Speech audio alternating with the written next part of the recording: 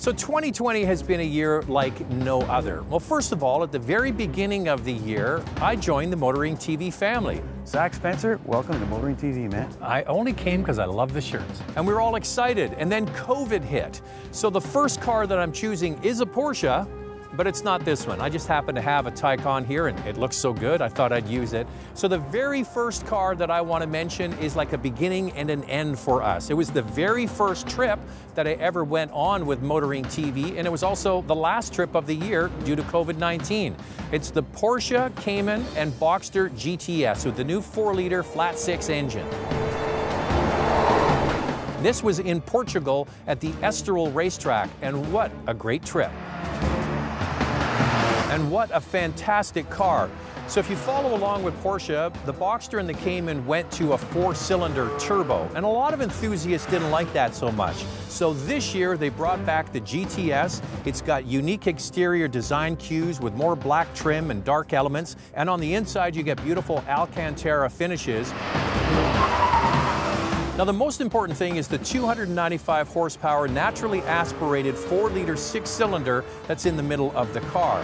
In addition, you also get a sport suspension, the car sits a little bit lower, and it really is the high-performance Boxster or Cayman you could live with every single day without having to buy the GT4. So that's kind of the fancy car. We'll get that one out of the way, and it kicked off the beginning of 2020. I have chosen some great everyday vehicles that really impress me, and 2 of them are for one brand. And it's really encouraging to see what Nissan is doing. The first one up is the all-new Nissan Rogue.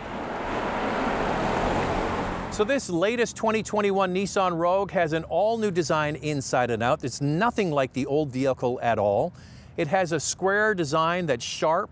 The interior is fitted with much better materials, and yes, the engine is carried over. It's still a 2.5-liter 4-cylinder, but 80% of the parts in the engine are brand new.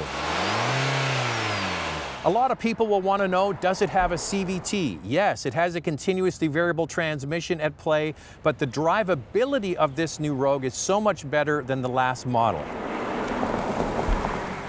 So keep an eye on Nissan. They're doing a lot of things right, in my opinion, and another vehicle that makes my list of 2020 top vehicles is the Nissan Sentra. Now this is an almost forgotten nameplate.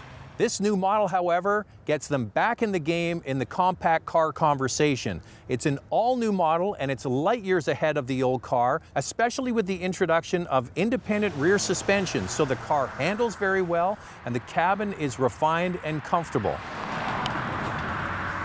So the Sentra should be back in the compact car conversation. As I mentioned, Nissan is doing a lot of things right, and a brand that you should keep an eye on. Now, one of the most talked about vehicles of 2020, is actually a 2021 model, and created a whole lot of buzz online, is a plug-in hybrid and an SUV. The next vehicle on the list is the Toyota RAV4 Prime. I just can't believe how much talk there was and buzz leading up to the introduction. Toyota has delivered with an amazing product. This RAV4 Prime has more power at 302 horsepower. It will even make a run to 100 kilometers an hour in just 6 seconds, but that's really not important. What is important is 68 kilometers of pure electric range before it reverts back to the already efficient Toyota RAV4 hybrid system. Now there is an issue with this RAV4 Prime. It's getting one. Contact your dealer. Probably the best thing to do is get on a waiting list, and hopefully we will get more of them as we go through 2021. Now, one vehicle, actually I could put this at the very top of my list of vehicles that impressed me the most this year, and that is from General Motors, the Cadillac CT5V.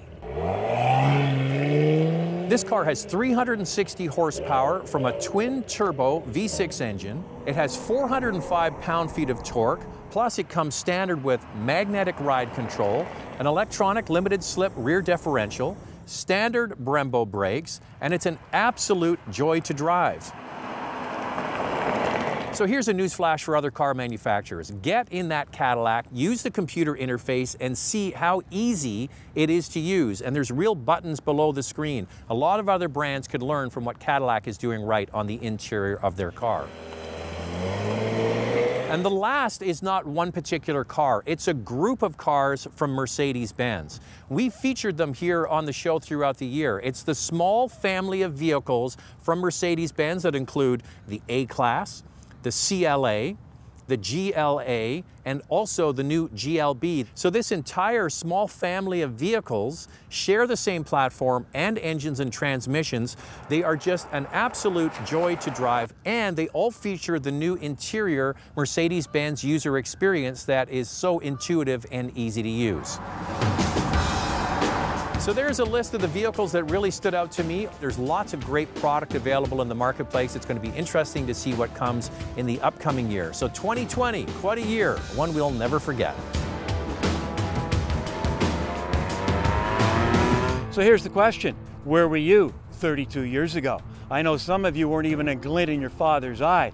As for me, well, I was in diapers, but found time to get Motoring TV off the ground. And today I like to think we've got one of the best automotive video libraries in the world. If you agree, please give us the thumbs up and also subscribe. We'd really appreciate it.